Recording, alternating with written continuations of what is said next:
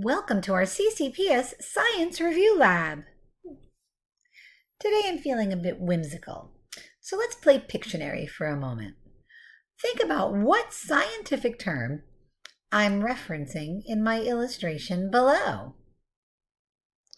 Well, we've got what seems to be a balance, and we've got water on one side, and we've got some poor guy sweating on a treadmill on the other side. Sounds like a little bit of homeostasis to me.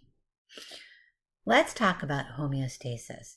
The whole idea behind it goes back to this idea of being balanced and the amazing ability that our body has to maintain balance within it. Truly incredible adaptations that we have. When you think about it, one of the most incredible ones and easiest to understand is the idea of what the body will do to maintain temperature. Okay, so if you think about it, kind of like your house. If your house is too hot, you can turn on the AC and cool it down. If it's too cold, you can turn on the heater and warm it up. Your body automatically works the exact same way. If your body gets too hot, then you start to sweat. It does that to help cool you down. When your body gets too cold, you automatically start shivering. No one has to turn that on. You automatically start shivering.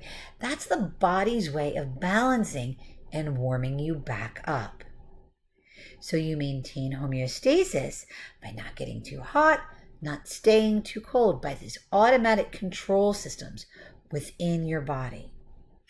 The same thing can be said when you're really, really thirsty. When you're really thirsty, you go ahead and you crave water. That's your body telling you that it needs more fluid.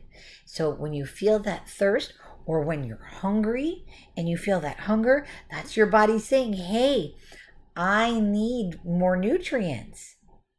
So again, your body maintaining that balance so it has what it needs to work perfectly.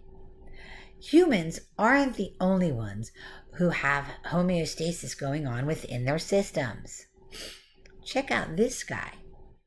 Here's a chance to show what you know. How do you think he maintains homeostasis when he gets too hot? Good luck. Show me what you know.